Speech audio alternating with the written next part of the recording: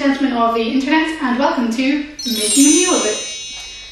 Before you ask, yes, I have cut my finger, and yes, that is the cutest plaster you will ever see in your entire life.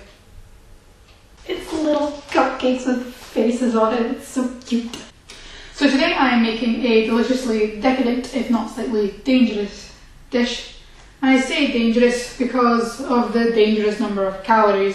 I haven't counted them, I didn't even think about it, but it's basically carbs and dairy, so yeah, you know. But anyway, I wouldn't recommend having this on a regular basis, just every once in a while for a treat. Then again, my sister grew up on basically carbs and cheese and she ended up thin as a stick. This is what I get for eating a varied diet. So in the last instalment of Making a Meal of It, I made chili and spaghetti bolognese, which was a recipe that was one of the first that my mum taught me how to make. So this episode I'm going to make a dish that my dad used to cook for me and my sister whenever my mum was away, so it's got quite a lot of fond memories attached to it. And if you haven't guessed by the title, it's macaroni cheese. So what will you need to make 4 portions of this? Dried pasta. And I'll get onto how to measure this later on in the video, but for now I'll just say to get a pack of 500 grams from the supermarket. That should do you fine for this recipe, plus you'll have some left over at the end.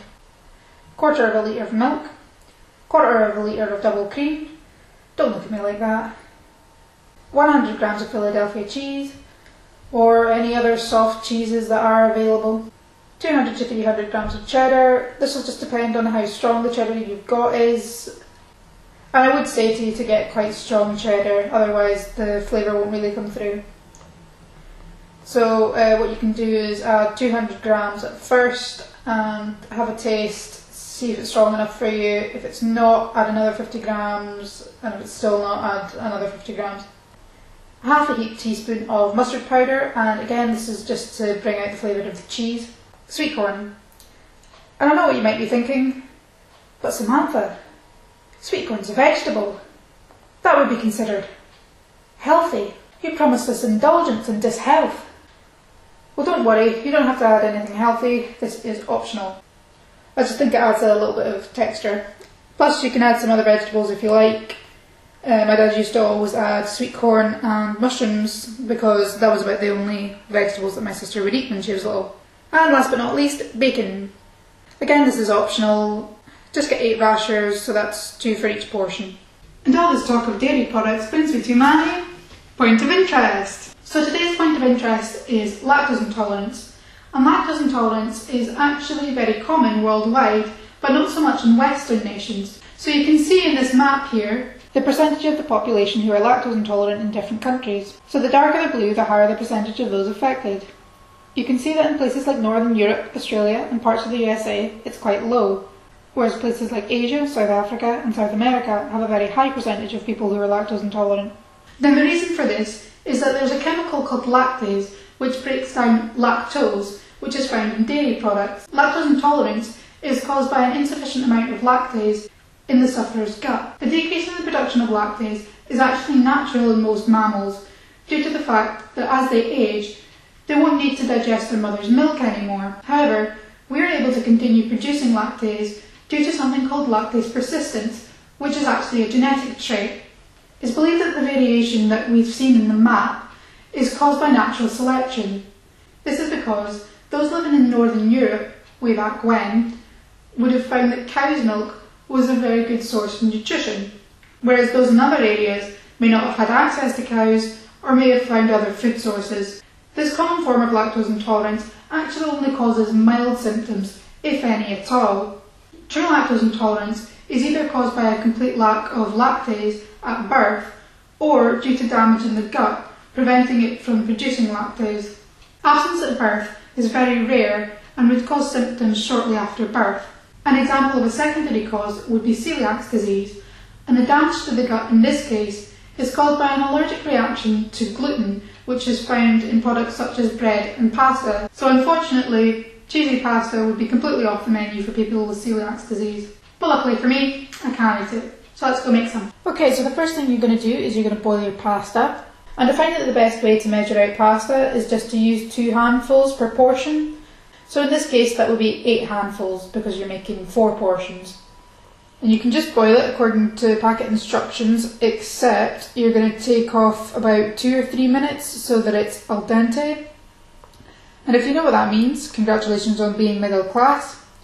For everyone else, it just means that it's going to be a little bit undercooked, so it's still a little bit hard. And then you're going to drain it. When me and my sister were little, my dad used to entertain us by making the pasta sort of jump up and down and pretend it was alive and it was too hot. Oh, ouch, ouch, ow, oh, hot, hot, ow. Yeah, those were simpler times. We didn't have Sky TV or video games back then. Whoops, looks like we've lost a few. I guess they couldn't take the strain. Get it? Because I'm straining the pasta. No. It's funny, okay? Then you're going to pop the pasta back on a medium heat. Then you're going to add the cream in the milk and you're going to leave that for 5 to 10 minutes. Keep stirring it as well. Do make sure that the pot doesn't get too hot because you do not want that to curdle. Also, don't worry if it looks like there's going to be too much liquid because that'll thicken up later.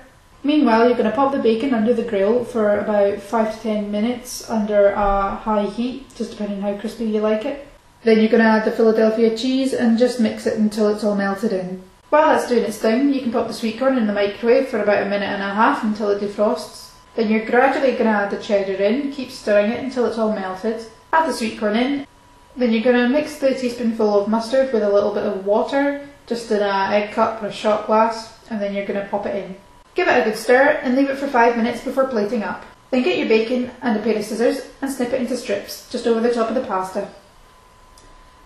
And that's it. Thanks very much for watching. If you liked it, give it a thumbs up, and if you really liked it, subscribe. So to see my last video, you can click here. It's about organisation tips. And to see the last episode of Making a Meal of It, click here, and it's on spaghetti bolognese and chili. See you later, alligators.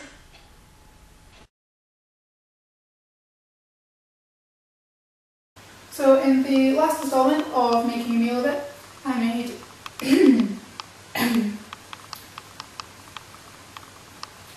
didn't make koftas. No, I didn't make koftas either.